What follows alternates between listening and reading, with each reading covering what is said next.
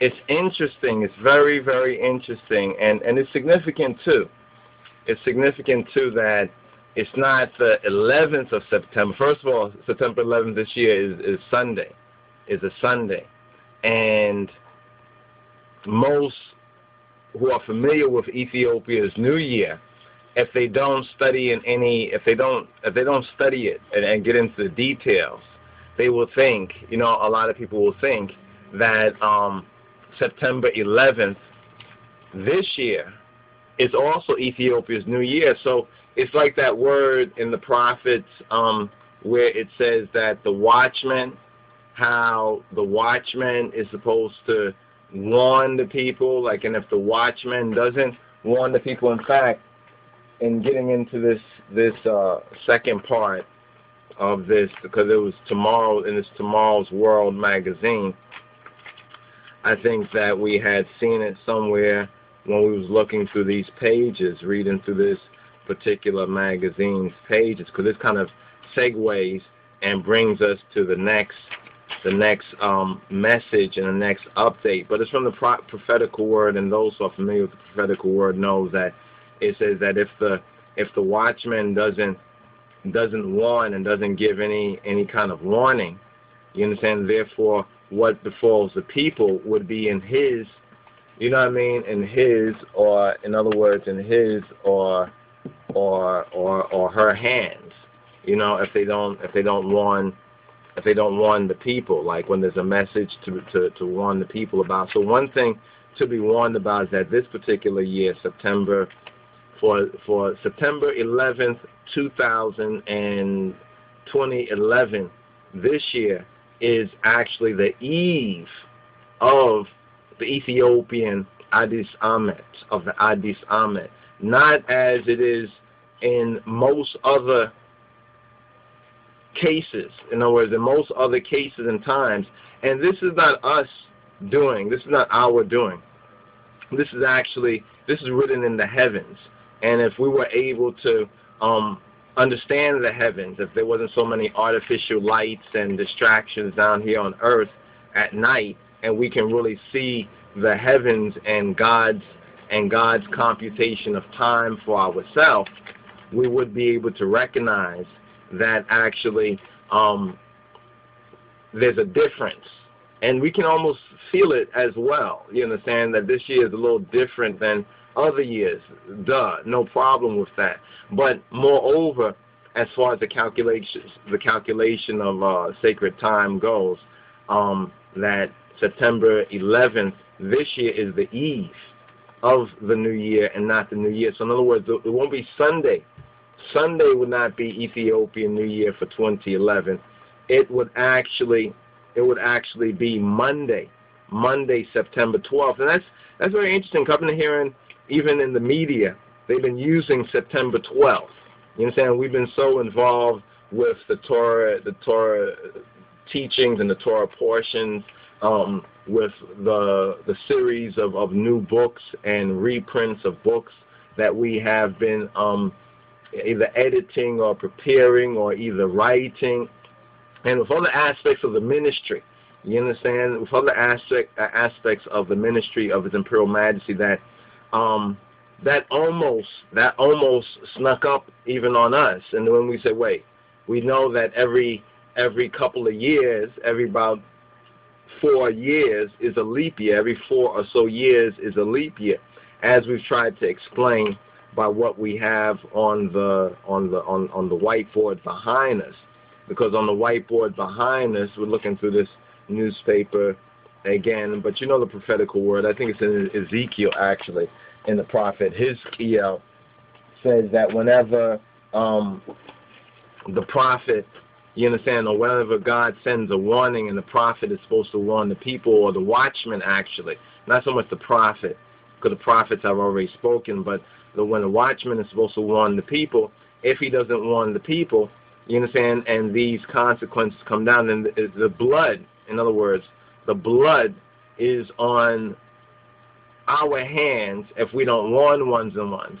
So it's very important that we do give this warning concerning September 11th, 2011 is not the Ethiopian New Year. We repeat, It is not the Ethiopian New Year. It is September 12th. And the simple text, of the reasoning, in other words, the simple explanation of it. This is another good book that actually touches on an aspect, and I wanted to share this with you all. And then I'll let me see if it's in here. It should be in here, but let me first of all find it. If I can find this page for you, then I can show you this particular page, and then it'll be easier. It should be easier for ones and ones to connect this.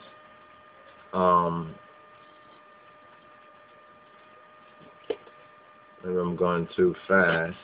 Okay, we'll take our time on that aspect. But as we were explaining in the part 1 concerning these 4 years, what you see at the top is Matthew, Mark, Luke, and John. And then you see that little square over there, right? You see that little square over there. Now, Matthew, Mark, Luke, and John, right? Okay, this is a book introduction. Okay, here it goes actually right here. Here is and we've used this in another video. You might recall this. We've used this in another video right here. This is the name of the book, one of the books right here, Introduction to African Civilization by John G. Jackson. By John G. Jackson. And you can see this is a pretty well-worn copy of this. And as we get in some of the detail when it talks about the ancient. Okay, this was actually the other page where it's in there. This is the other page, right? This is the 12 signs, or we can say the 12 tribes. The 12 tribes of Israel would have understood this better than the Eurocentric imagery that is used to connotate the 12 zodiacal signs, right? Okay, so that's one page right there. Now, some of the information that it gives about it, we thought we had it highlighted, and just taking this a little bit. Just be patient if you can. Be patient with us so we can find one of our earliest okay, here it goes right here. Here it goes.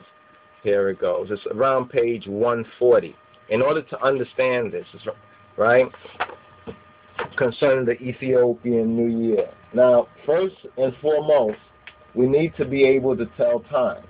If we can't tell time, then how in the world would we ever be able to know the signs of the time? Now, Dr. York, Imam Isa, he produced this book. Some of you probably know this book, right? It was a series on Revelations, right? And in the particular book, he has the 4 living creatures. You see this right here, this picture of the Ancient of Days. This was the Nubian, Islamic, Hebrews, or Nuwabian, one can call it, rendition of the Ancient of Days, right? Or the 4 living creatures, right? The 4 living creatures. And this is from Revelation chapter 4, verses 6 to 8. So when we see this right here, this also refers to Revelation chapter 4, 6 to 8. Revelation chapter 4, 6 to 8. Now, some say that this is the 4 great empires of the beast, and we have the Ancient of Days now in the center of that. Now, within our rendition of that, we went back to some of our Ethiopic sources, where they had the Trinity. You've probably seen the imagery of the 3 men that look the same way, the 3 men that look the same way, that are sitting down and gesturing. Instead, we put His Majesty on the throne, because that's the reality, you understand, surrounded by that same imagery, you understand, and we'll bring that forward maybe in another video, but we've had that in some of the older videos, so some of y'all might recall it. Others, after you see it again, you remember what you had seen previously. So then these 4 great empires of the beast. Now that's one way of looking at these 4, You understand? These four, and this is another symbology of this four. Now, what's interesting is that this One World Trade Center that they're doing, you understand, the One World Trade Center, and you see what it's all about over here. You see who's riding on, who's riding on the beast. You see those twin towers right there. You understand? Well, stay tuned to 9/11 plus 10, right? 9/11 plus 10.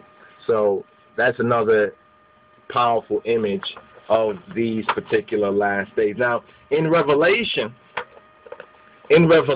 that's true. You see, in Revelation, that is true, regardless from, what particular point of view, because different people, might see things differently, but still the truth about what they see is basically one and the same. This is what we have in the prophets. So now, right here, Matthew, Mark, Luke, and John, the four years, each year, according to the Ethiopic perspective, the ancient Ethiopic perspective, each year is either called, according to now in the Zemene Christos, you understand, or Zemene Christian, as we would have it. Each one of the 4 years is named either after Matthew, Mark, Luke, or John. Matthew, Mark, Luke, or John. Now, what's important about this, let me use the pointer for a moment. What's important about this is that, see this image right here? This image right here, and the way that it's, let's just take off the edges right there. This right here is actually two squares. Two squares. We have to understand this is two squares. And the Ancient of Days would be seated right here, and these would be like Matthew, Mark, Luke, and John. Matthew, Mark, Luke, and John. Now, the heavens, this is pointing to the heavens. And in other imagery, we'll be able to show exactly what we mean, but we're using the whiteboard right here. So this is the heavens. Another way of viewing this, now I hope you can see over here on the board, is to draw one square, right? And then if you draw another square, the octagon. The octagonal image, right? The octagonal image. And this is what that Freedom Tower, that new Twin Towers, they understand what they're doing. They're using our sacred and ancient sciences to convey their white supremacist culture and civilization, not just on themselves, but on the entire world. This is why now they call it not the Freedom Tower anymore, but the One World. They call it the One World Center or something like that. But it's One World that's in there. It's significant. But now, what we noticed was interesting. It begins off of a square. As the building goes up to the midway point, it changes into this octagonal kind of shape. You understand? Which is the two squares, on the square, off the square, if you understand that from Freemasonry. And then when it concludes, it goes back to a square. Some say it's like the two buildings wrapped up in one. It's the idea of the two buildings wrapped up in one. But it's two squares. It's actually two squares. Now, the square in the heaven, for us as Ethiopic Christians and elect Rastafari, is understood through these four Gospels, Matthew, Mark, Luke, and John, understood from an Ethiopic perspective. Now, this year, September 11th, 2011, would have been thought of, and most might still think of it until they get this update, this upgrade, as Ethiopian New Year, the ADDIS AMET. It is not the ADDIS AMET this year, but it's September 12th, 2011. And it's also known as, we're moving from the year of Luke, or Kedus Lukas Wengalawi, to Kedus Johannes Wengalawi. In other words, we're at this point, you understand, between Luke and John, as of 2011. Now, Ethiopically, it's known as 2003. So from an Ethiopic perspective, we're in not 2011, we're actually in 2003. And when we come into September 12th, 2011, Ethiopically speaking, it'll be 2004. You understand? 2004 from the, let's put this EC, so you won't confuse this, and let's put EC there, right? EC. And this right here will be AD, you understand, or AD. And we know that there's a lot of other ways of saying it, but so be it.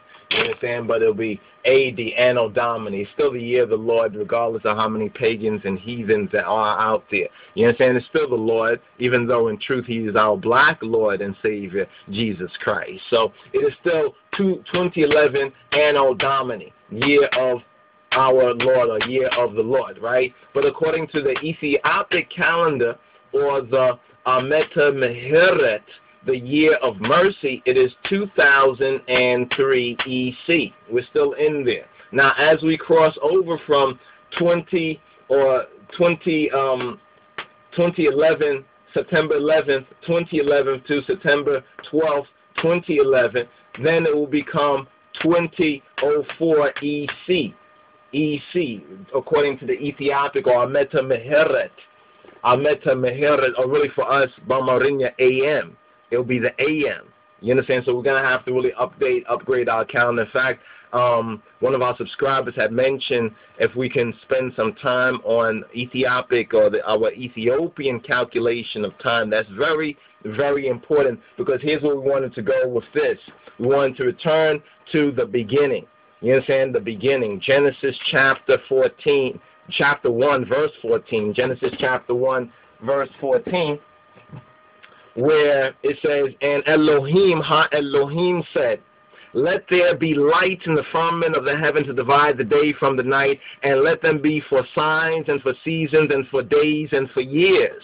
Now this is very, very important. Let there be what? It says let there be lights in the firmament of the heaven to divide the day, you understand, from the night, the time of illumination, for the time of unillumination. You understand? The day from the night. And let them be for what? For signs. For signs. And for seasons, for days, and for years. Let's get that that John G. Jackson book, right? The introduction by John Henry Clark, Introduction to African Civilizations, right? And when we go to the very beginning of the book, let's go to the beginning of the book, the first one, the first graphic shown right there. And let us let's see how clear you can see this. Can you see this right here? You can see these are the signs and the seasons according to ancient Egypt. You understand? According to our ancient Kamite root, you understand, which comes out of inner Africa, which comes out of the Tob, the land of Tob, or the good land, or the Kui land, the land of the gods. You understand? Or Ethiopia comes from that root right there. So you see there's 12. There are 12. You understand? These are the 12 so-called signs of the ancient zodiac. Now, here in Genesis, we have to understand time, and I know we've talked about this in different videos from different perspectives, but we have to understand that this all now begins, we can say, this all begins right here with Genesis 1 and 14. This right here begins with Genesis 1 and 14, right? So we have the word where it says that Elohim said, let there be lights. Some can say this is stars, you understand, or galaxies or constellations in the firmament of the heaven of the Shemayim, or the Samayat, or the Samai, to divide the day, which is the illuminated time, from the night, from the shadow state, or the unilluminated time. And it says, let them be for signs. Now, we just touched on the signs, right? The signs, and for seasons, and for specific seasons, and for days. Certain days have certain significance, you understand, and years. Now, most of the city folks, because we've been so shittified, did I say shittified? I meant to say citified. But is there really any big difference? We've been so shittified or cityfied that we don't really understand these things, because we know that, well, we can go to the supermarket or the corner store, our food come in. We don't have to worry about the land. We don't have to worry about knowing the stars or knowing when the high tide. Oh, we hear a lot about high tide now, because out in Jersey, you understand, those poor people, you understand, are suffering the floods and the inundation because the tides are rising. So we're hearing a lot about tides now. They're like, oh, that storm Irene is coinciding with the full moon, and you know the moon has an effect on the tide. I'm sure a lot of the Negroes are probably like, oh, so what? You understand? Because you all have been so disorientated, You know what I'm saying? Misoriented and disoriented, that you've been taken out of your true element. You know what I'm saying? But the dangerous thing is when, not if, you know what I'm saying? Not if Babylon will fall. It's not about if Babylon, repeat.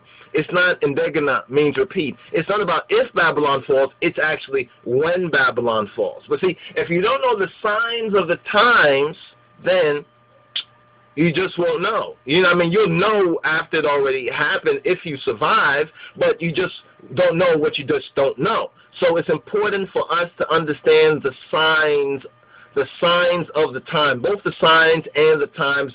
So when we're talking about so-called astronomy, even if we happen to touch on astrology, you understand, it is for knowledge purposes. See, a lot of folks will say, oh, that's pagan, that's heathen, you understand, whatever. You understand, whatever. They don't understand that the way they're living in their modern Babylonian way of life is 10 times more pagan and heathen than somebody out there in the bush worshiping a rock, a stone, a stick, or a tree. Because at least that person in the bush doing that, you understand, is just doing that to themselves and whoever follows after them. But this garbage that you're into in Babylon is polluting the whole world. It's iniquity. The iniquity is reaching up into heaven. You understand? In other words, will be a time and a judgment. Now, if you say, well, when is going to happen? Well, see, the first thing is that you're being warned, first of all. You understand? You got to hear and heed. You don't hear, you understand? You don't hear I and I. How many times was your name called? Think about it.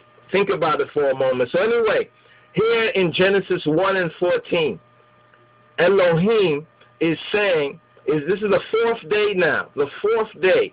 This is where the sun and the moon and the stars become visible. Now, what's important about the fourth day, it corresponds with that, what one say call that fourth chakra. You understand? And between the seven, the fourth is the midway point. This is the midway point. Remember in Revelation, it talks about the 3.5 years, so forth and so on, as that midway point where that covenant would be. You know what I'm saying? It's interesting now what we have right here, because this is the basic foundation, right, for understanding the heavens. It's important for us to understand the heavens. I mean, you have watches and clocks and digital. What do you think that it synchronized itself with? In part, with the heavens. It's based upon that. You understand? You would not know how to plant your food. You understand? You would not know when to reap or sow or to harvest or any of that if you don't understand the heavens. That is God's clock and God's computation of the true God, our God, the God and Father of our Lord and Savior, our black Lord and Savior, Jesus Christ, Jesus Christos. So we need to understand the heavens. And by not understanding, some would still think that September 11th, 2011 is Ethiopia's New Year. As, in fact, if we didn't check ourselves, we might have run off and said the same thing, even though we should and we did know better. But all praise be to the God and Father of our Lord and Savior that we was able to check that out for ourselves. And that's why we said, you know what? We recognize that we could have stumbled over that, so we want to make sure that we share this, you understand, that we share this with others. Now, proceeding from there. Now, so first we begin with Genesis 1:14. You understand, where God said, let there be lights in the firmament of the heavens to divide the day from the night. You understand, let them be for signs and seasons and days and what years. So we're dealing with certain days, we're dealing with certain years, because when you're living in the creation in God's way, not in your little shitties. You see, the little shitties, you rely on others who are doing these calculations for you, but if they don't do it correctly, you got problems. That means you starve. You understand? And if you starve long enough, you die. You dead. And if you don't know how to plant or grow food because you don't understand the heavens and the earth and the relationship of the elements, then you die. So see, understand how, overstand how, because you've been understanding in a sense, but now get an overstanding of this. So we have the four Gospels, Matthew, Mark, Luke, and John, right? And these four we can symbolically put in a square for example. Now, the earth is a circle, but the circle basically is 360 degrees and the square is 360 degrees, so the number of degrees mathematically a circle is equal to the square, so don't be deceived by its shape. Most are deceived by its shape. A circle and a square is equal mathematically. Spiritually, they are equal in the number of degrees because they're both 360. So we need to understand that right there. But their shape deceives one. That's why it says, judge by what? Righteousness. Judge by what? Righteousness, not by appearances. So by the appearance of things, people are judging, and therefore they are violating our black Lord's word and warning and good advice. You understand? So let's make our wills obedient to good influences and avoid evil. That is to show the greatest wisdom. But in order to follow this aim, one must be guided by haimanot, by living faith. And this will bring this into, some of y'all might remember this speech where His Imperial Majesty speaks on religion. This is one of the most important word sounds. I would say it's because of these words here that I can say in spirit and in truth that I, ene Christiane, you understand, that I am a Christ man because of the teaching of His Imperial Majesty, period, point blank. But we'll deal with that right there. That's the speech on religion. That's when His Majesty speaks on religion. But let's understand this about September 11th, September 12th, because now it's September 9th, so we really don't have a whole lot of time to try to disseminate and get this out there to you all. You understand? So Matthew, Mark, Luke, and John, right? 1, 2, 3, 4. An hulet sos arat, right? In Revelation 4, 6 to 8. It's interesting because it speaks about these well, let's see what it speaks about. You understand? Go there for yourself, because somebody else can give you a summary, and the summary may miss something that might be important to you. You understand? Or to me. So Revelation chapter 4, verses 6 to 8. It says the four living creatures, right? The four living creatures. Right, the four living creatures. And before the throne, there was a sea of glass. And before the throne, now notice something. This new Freedom Tower, they call it One World Center, something like that today for the Twin Tower, blah, blah, blah, 9, 11 plus 10. It's number glass. Think about it. A lot of glass is used. So if something happened, you know, just think. And before the throne there was a sea of glass, like to crystal. And in the midst of the throne and around about the throne were four beasts, full of eyes before and behind. They had eyes everywhere. They had eyes before, they had eyes behind. And the first beast was like a lion. So we get the first beast, right? And we're going to break this down with the Matthew, Mark, Luke, and John paradigm. The first beast was like a lion. And the second beast was like a calf. And the third beast had a face as a man. And the fourth beast was like a flying eagle. Flying eagle, not a flying dragon, but it's interesting that something about that right there. But understand this right here.